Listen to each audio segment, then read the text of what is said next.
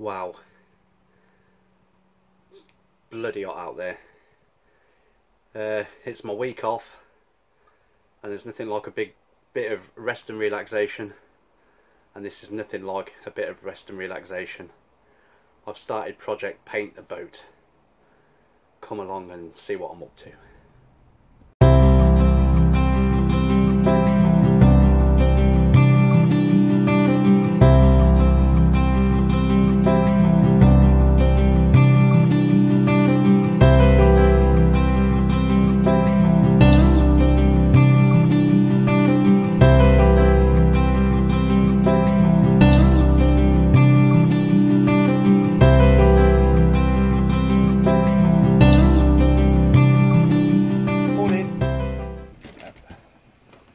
Come to join us. Right, you joined me on a Wednesday morning, a cooler day by the look of things, and I'm looking a bit dishevelled because for the first time on my week off I've had a lie-in. Well, I say lie-in, it's 7:30. Right, what I've been doing this week is painting my boat. If you're anything like me and you have a boat that's anything like mine, sorry Max, you'll realise that it could probably do with a paint job. Now, ours has needed one really since we bought the boat last October. So your eyes turn to the internet and you start doing a bit of research, and you realise that to get a boat painted in a boat yard or by a professional boat painter is thousands and thousands of pounds. Not only that, but if you're a liveaboard, it's a nightmare because they're going to want the boat for days, if not weeks, 6 weeks sometimes, more than that in other cases. It's just not doable. And even if I had the money, even if I had tens of thousands of pounds sitting in the bank, to pay someone £6,000, £7,000, £8,000 to paint my boat, it doesn't sit right with me. That as regular viewers to my channel will realise, I'm a great believer of cheap doesn't always mean shoddy. So I decided to have a crack at it myself. To be fair, I didn't have a bad base to start on because the paintwork, although the sun had killed it, you know, it was just, you brushed your hand across it and you have blue powder on your hand because the sun had just depleted the paint completely. I had a good solid base. I did actually have a painter, a boat painter, come and look at it, and he measured the depth of the paint, and mine was sitting at about 2.8 microbes, whatever that means. But he said that a boat that he fully paints and send out would be sitting at about 1.8. So I had a really good coat of paint on my boat. I had very few rust spots, and the rust spots that I did have were like very small. Excuse me, a bit of hay fever this morning. Yeah, so I had a really good base. So what I'd done was I got myself a sander, and I'd just give it a good welly all over, just to give it a key. I didn't film any of this because you watching me profusing sweat wouldn't have been a pretty thing to watch. But yeah, so I chose the 2 hottest days of the year so far to do it. I sanded it all back.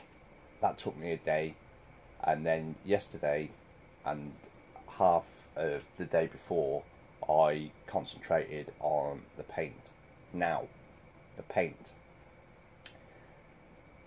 If you go to a chandlery or if you go online, the amount of different paints and the amount of forums that say don't use this, don't use that, or you should be using this, or you should have 7 coats of primer, 6 coats of undercoat, 10 layers of top coat and a coat of varnish. What a load of tosh. So I went, the kettle's going to scream at me. Hang on a sec. Sorry about that. Nice cup of brown, makes me feel better. Yes, so anyway, I managed to find a paint that 1 acts as a primer, 2 you can paint straight onto rust because it's got rust inhibitors in it. I sanded down the rust anyway, but you could technically if you wanted to.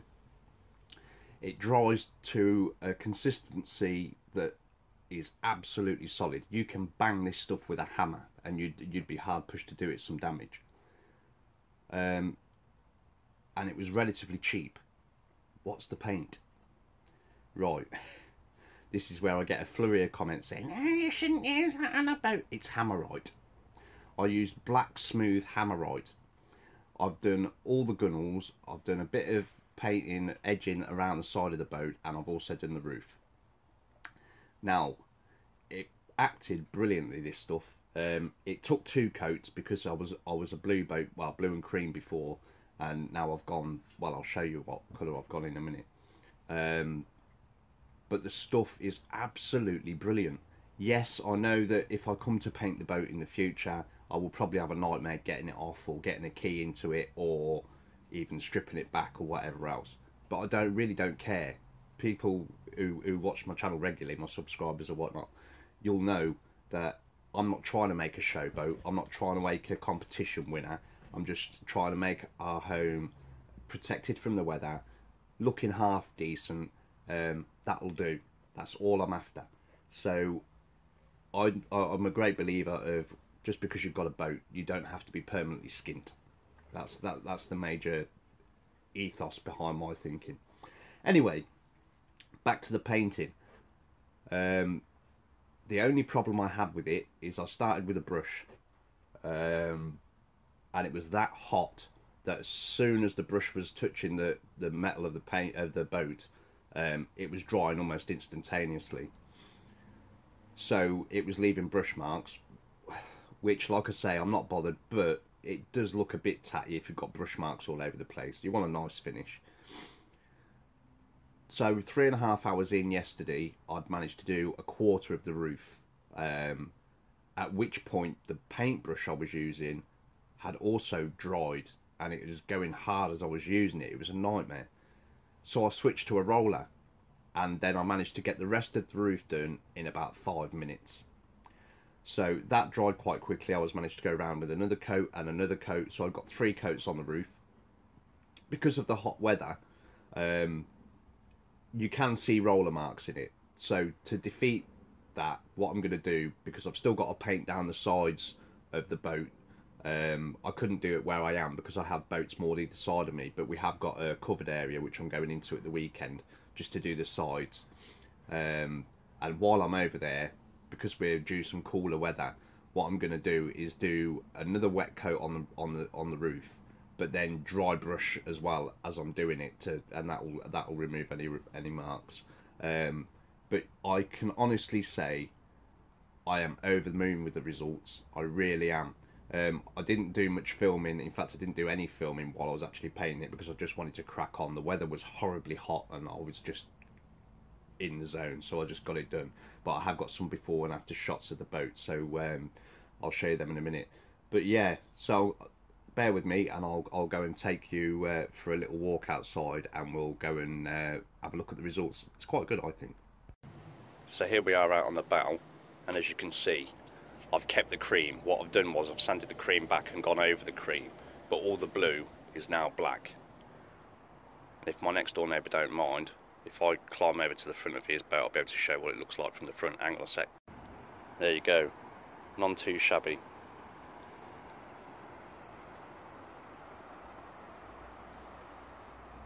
So I'll show you some before and after pictures, but it's dried really well. I mean, the finish I managed to get with just a brush and a tin of Hammerite is excellent. Right, hang on a sec. Done. As I say, all the blue bits are going black. Here you can see what we had before, the blue. That's going to be painted when I go over into the covered area next week. I've also got some black in, so I'm going to black it down to the waterline, and then think about getting it out next spring. But if you can see on the roof, I think it's covered really well.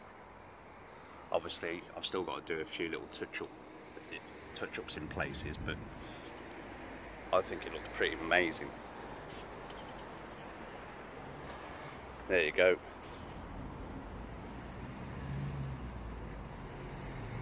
Not too bad, not too bad. To get your boat painted professionally, it's Tap by the Blind. Like I said, sky's the limit. 6,000, 7,000, 8,000 pounds. I know that the chances are my DIY paint job might possibly not last anywhere near as long as a professional paint job.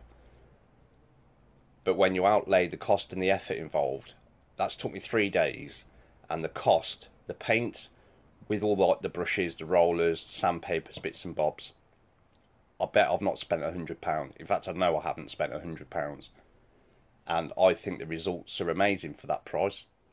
So you can do it.